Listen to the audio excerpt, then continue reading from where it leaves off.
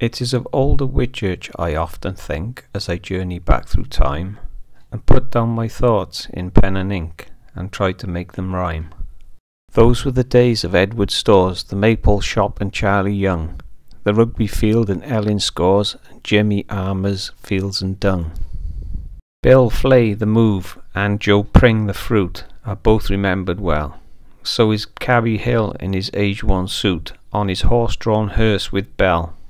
Idris Evans who baked our cakes and pud, Dan Phillips a draper proper, midwife Nurse Green she was so good, so was Foggy Father Copper.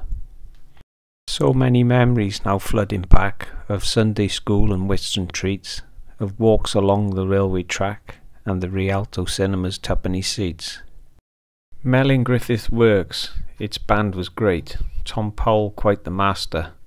Turning up for practice a minute late was to him a real disaster.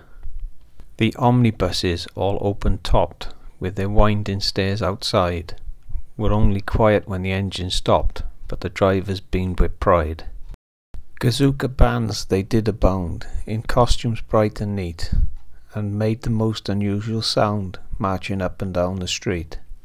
Those far-off days of strikes and floods, and the foot-and-mouth disease, of us building dens in the Rubina woods and swinging through the trees. An airman in a biplane bright would buzz across the sky, the word Purcell in smoky dright, and to finish dot the I.